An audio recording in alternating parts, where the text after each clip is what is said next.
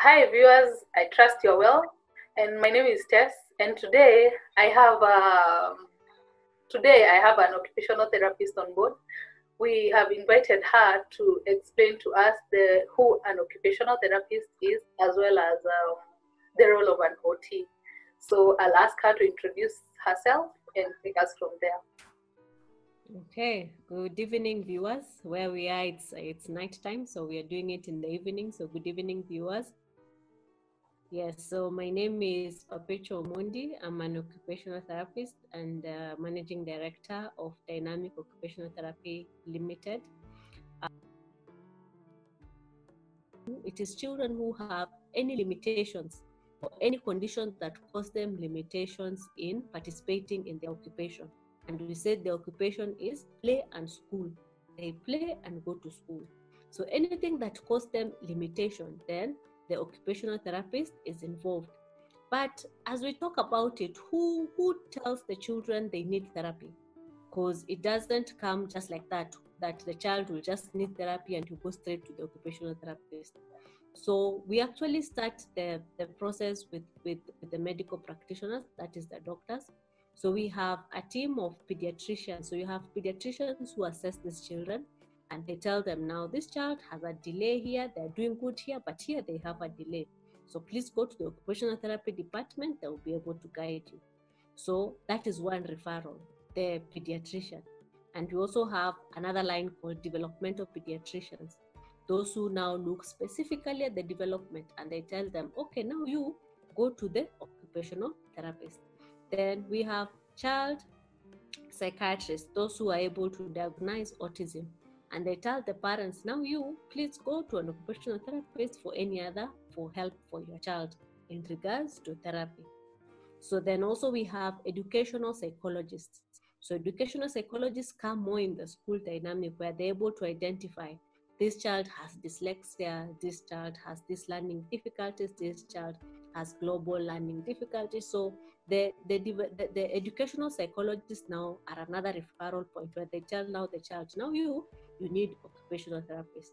Then now we find even in our multidisciplinary setup, meaning everyone who works together in the rehabilitation world, we find the child can be referred to the OT by a physio, the child can be referred to the OT by a speech therapist, the child can be referred to the OT by the orthopedic technician or the one who does the orthopedic. So you find that the people who can tell the child needs therapy are very many, but we don't leave out the parent.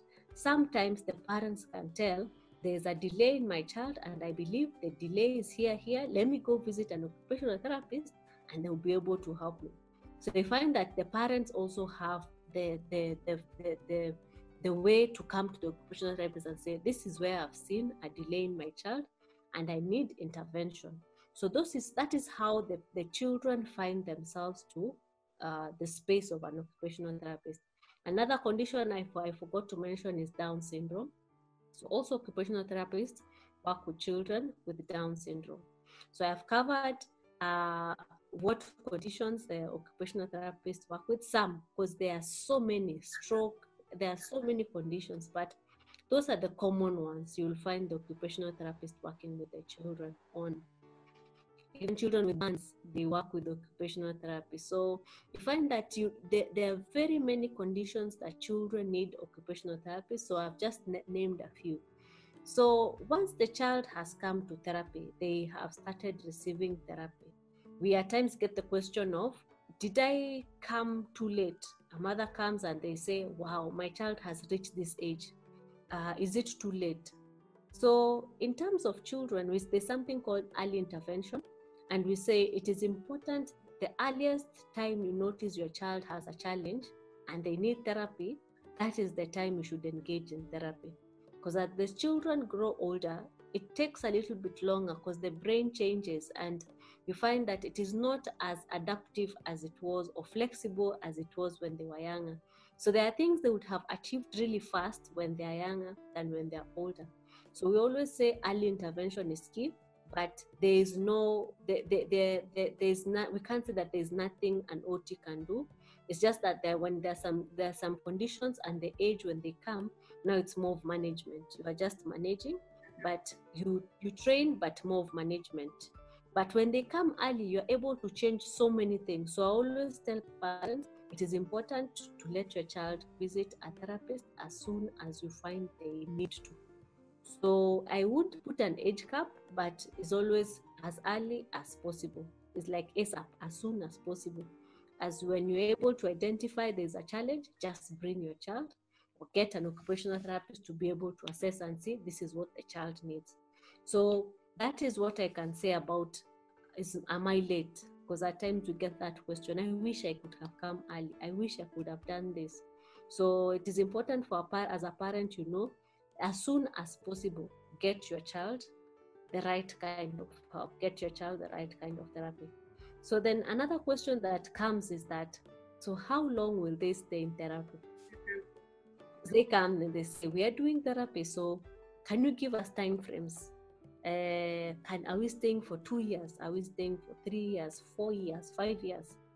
So in therapy, it is very hard to say about timelines unless you're working on things like handwriting, because as school-based we work on handwriting and we say we will take this amount of time to see this and see this progress. Then after some time the child will start weaning off of therapy, then the child will be off therapy, then we'll be still doing some observations. But there are some things that don't have time frames. Why? Because every child is different and every condition is different. You might have, for example, 2 children with Down syndrome, but not all of them will require the same amount of help. One will require more help than the other, and one will require less help. So if you were to put time frames, it is very hard. But all I can tell parents is that there's that gradual progression that you should be seeing when the child is going to therapy.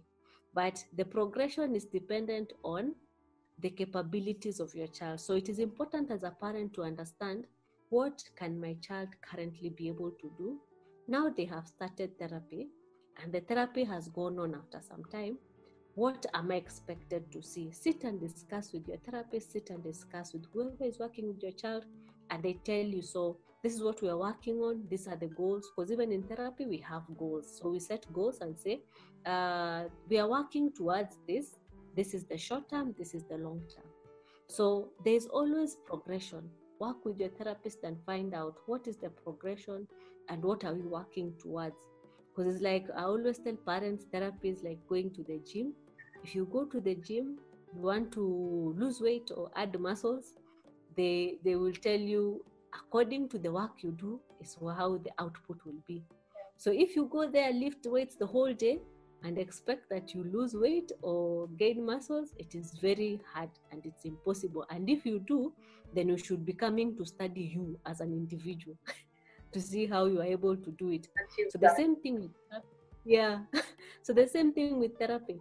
The parents need to understand why the children need therapy, what is the capability of their child, and be able to have realistic expectations. Because the challenge you also get is that I believe parents want the best for their children, but we also have realistic expectations where as therapists we should be able to share realistically where the child is and where they're headed. And as parents, we should be able to embrace that this is where my child is and this is where they're heading.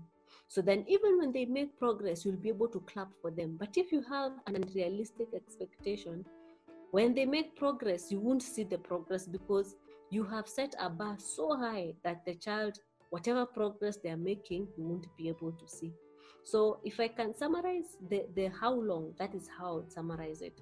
So when you hear the therapist saying, we are working towards this and hopefully we'll achieve this by this time, when they don't achieve it, not saying that they don't work, it's just that it is very hard to set timelines. But some conditions, the children don't take too long in therapy. You find that there are some conditions, it's really touch and go, like the handwriting. Once the handwriting is sorted, it's sorted. There is no two ways. Just the child has to maintain the activities. Once for example, let's say we are working on the coordination. Once the coordination has come, it's just that there are things they just need to maintain. So you find that there are things that touch and go, but there are things, there are children who will require therapy all their lives. So it's those ones we need to see and sit and say, This one, they will require this one. This one, they will require this one. This one, they will require this one. So the decision is made out of various assessments. The decision is made out of various looking at what can the child be able to do. The decision is made from what can the parents access, because you find that there are some children who need a number of interventions. They will need speech therapy, they will need physiotherapy, they will need occupational therapy. This one child will need child psychology. So you find that there are children who need more than one service. They need even more than the OT. So the parents may sit and weigh and say, okay, this is what I can be able to afford as per now. This is what I'll invest in. So that determines even how long whichever platform of help you will get. So that's what I can say in terms of how long my child will stay in therapy. So I think I've touched on most of the areas, but Teresa can highlight anything in case I have forgotten that you might need in writing. The only one thing that I wanted us to remember to talk about in this meeting was the parent I was telling you who felt that her child is touching herself inappropriately. So I wanted you to touch on that and how an occupational therapist comes in, and if it's something the parent should worry about. Is it a behavior that the child will wean off eventually? Yeah, just a little advice for that parent. Okay, so for that one, you find that there's a little bit of more information that would really guide. So I will just skim through because there is a lot of information that I need to get. I need to know the age of the child. I need to know the condition the child has. I might need to know many other things in terms of the family setting, who is around, who is the child an only child. So there are many things I would love to know, but I will answer with a bit of skim through. So what I can say is that when you say parents say the children touching themselves inappropriately, there's a stage of development that actually that is part of development where children get to explore and find out, am I a boy or a girl? And well, my body, how is my body made? This part is different, this one is different, this one. So there's a normal stage of development where they do that. But then now we need to find out where the mother is highlighting the child is touching inappropriately. What age are they? Maybe it is just normal stage of development where the mother is noticing, hey, okay, this child is touching themselves. But you find that it is a normal stage of development if they are within that age frame. Yeah. But if they're a little bit older, so now we'll be working with ifs. Yes, yes. So if they're a little bit older now, the parent needs to find out what cognitive level is this child in. So I might be 8, but I am 2 in terms of where I am cognitively. So I might be, so those are some of the things we need to consider: cognitive level. And then now when we've considered the cognitive level, then if we are to teach this child what to do and what not to do, it is also still dependent on the cognitive level. Can the child be able to understand this is not right, this is right, this is not right, this is right? So I would encourage the parent to assess their child. Can they be able to understand if this is right, this is not right? And then also get to know what stage of development are they, what is acceptable, what is not acceptable.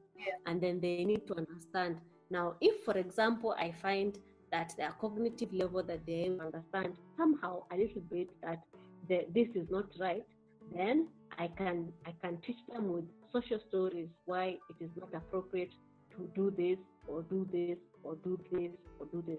So then now the parent can be able to work on that in that dynamic. I know it sounds like a skim through, but it gives the parents the overview of there are very many things surrounding this, and how you deal with it will either bring shame to the child, or they will be able to say, okay, then this is, so you can even bring it in such a way that they discover this is a natural part of life, where you teach them, you can even teach them skills like this is what is private, this is what is public. So it's just getting to understand the cognitive level, and then walking through with that child to understand what is appropriate, what is not. But still remember, age. If it is that age where they touch themselves, then you just have to highlight to them, oh, okay, let's say, Mary, don't do that in public, or don't do what. But it is a stage that passes. If it is normal development, it shall pass. But if it is not, then one has to find a way of addressing it. Okay. Yeah, I think that for today's discussion, that is the point that I felt we needed to touch on, so that it gives the parent an idea of the many possibilities that can be leading to a child touching herself, and also that she can consider now seeking the help of an OT or even a pediatrician. Yeah, that is the point that I really wanted us to touch on. Yeah. We can say that is it for today. And if you parents have any questions, or you viewers, anybody viewing us, and you feel you have any questions for the OT, we're going to leave her number on the banner of the video, and her contacts on the comments section, so you can reach her directly and ask her all the questions that you may want to know. If you also want to seek her services, I believe she's also available. Maybe. Okay, so thank you so much for your time. It was lovely being on your platform, Teresa. Yes. Or Teresa. For honoring the request to join me on my platform. I'm grateful. Yeah. Welcome. All right. So until then, our viewers, we hope you keep safe, and we'll be in touch.